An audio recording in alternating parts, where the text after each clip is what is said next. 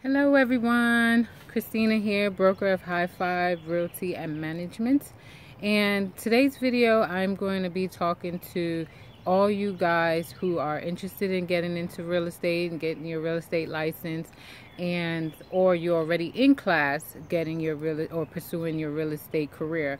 Basically, I'm going to share with you 3 tips that I think is extremely useful in giving your business a really great start. All right, so for those of you who haven't found a school yet or doesn't know what the different steps to take to pursue your real estate license, whatever state you're in, basically you want to go to the Real Estate Commission website. And on that website, there's tabs and things that you can look through and to find out how many hours do you need to take, what schools are registered as accredited schools that will be approved in order for you to go ahead and take the state exam. So you will be facing 2 different tests, one from the school that you would start taking your classes from, and then the second is the state exam, for your real estate license. So those are the 2 things to look forward to. Basically, what I wanted to share is that what they really don't necessarily teach you is how to get yourself going once you do pass that state exam, once you do find that brokerage where you're going to hang your license. Now what? So when I started real estate about 10 years ago, I was told that it takes at least an average of 6 months before you start seeing your first piece of business, which is like getting your first check or your commission check. After 6 months, couldn't do it.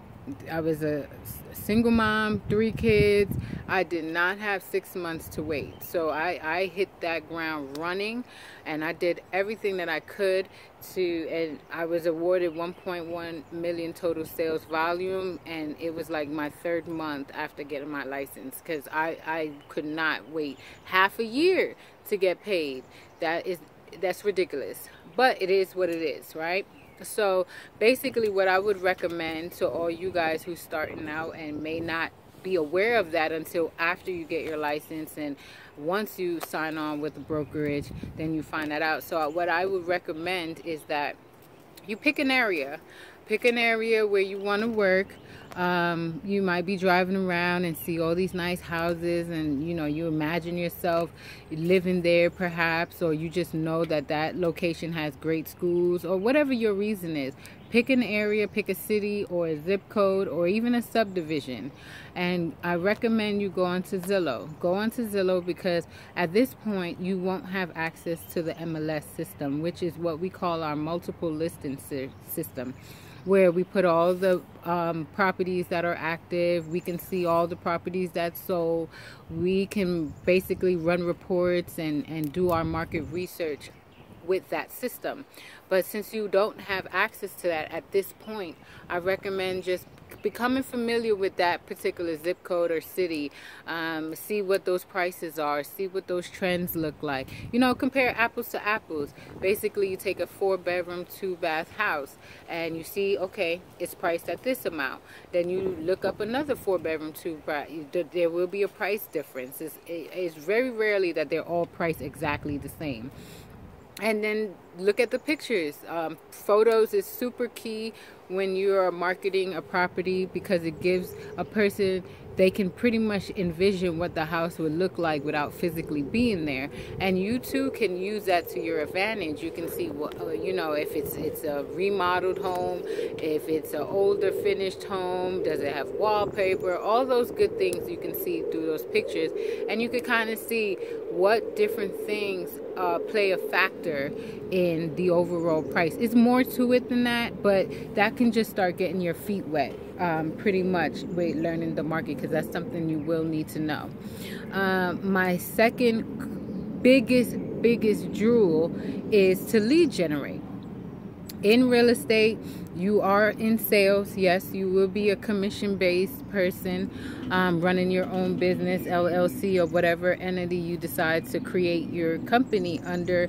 But what they don't heavily teach you till after is to lead generate. This is a people's business. You have to talk to people.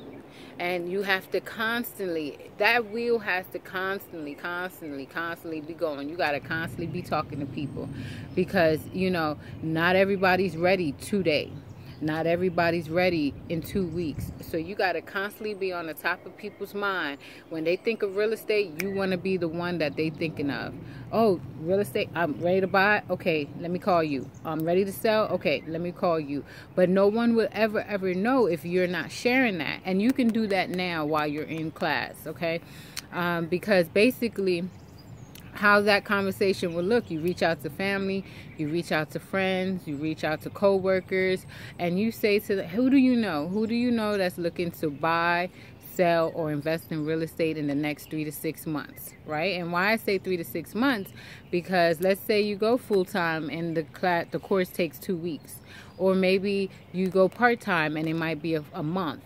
You know, by the time you take your course and take that exam and then schedule your state exam and then find you a brokerage and get yourself with business cards and all that good stuff, you'll be ready to go in 3 months.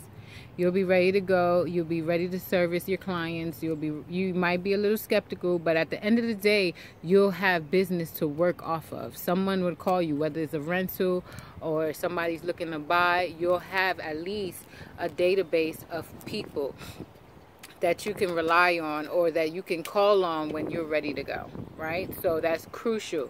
A minimum, I would say, you want to have at least a minimum of 100 names and numbers and addresses, right? Because that's a good number to start with. And in order to get that 100, you had to been talking to a couple of people. It's a numbers game. And the more people you talk to, the more names you'll get, and more leads you'll get, and the more people you can follow up. So, okay, if they're not ready in 3 months, they might be ready in 4 months. So at least you can put them in that tunnel or that pipeline for later on, so that your business would just consistently roll. You don't want to have one person, you focus your full attention on that one person, and then once that deal closes, then boom, you have to start from fresh. You have to consistently find a pattern where you can constantly lead generate while you're doing your business. And that's going to be for the duration while you're in business. And that's crucial. And I also find that a lot of times just talking to people about real estate and trying to find out and trying to see who's ready to buy or sell, or who might be interested, or can you get any referrals. That is the biggest barrier for a lot of new agents, is just being able to do that, to cold call. And at the end of the day, guys, if you call somebody and the worst thing that will happen is either they'll say yes or they'll say no. That's it. Nothing can happen over the phone. Or you might have some rude people that hang up. But at the end of the day, you called. You made your calls. And after you do a couple of them, after a while, it's just the norm. But at the end of the day, that is the key to your business. Okay? So those are my 3 biggest tips. You want to go to the Real Estate Commission and go ahead and see what you need to do in order to achieve your license, and what schools they recommend to go in your state. 2, you want to go ahead and pick an area that you're going to work on, you're going to focus on, you're going to learn the numbers, you're going to be the master of that market.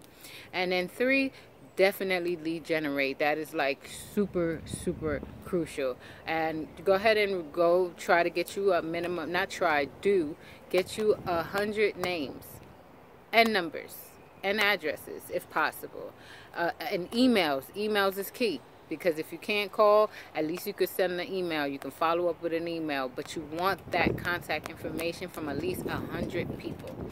And if you do that, you should be good to go. And my last jewel of this video basically is to read. I know with technology and all of this distractions, it's kind of hard to set aside some time to sit there and read a book.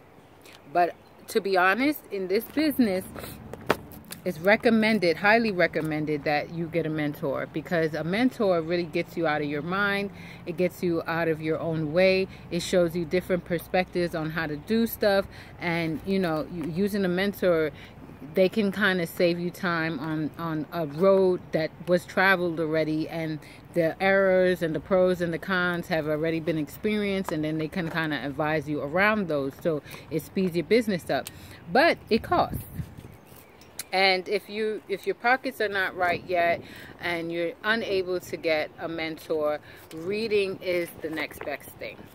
And I highly recommend, as one of the first books, The Millionaire Real Estate Agent by Gary Keller with Dave Jenks and Jay Papasan.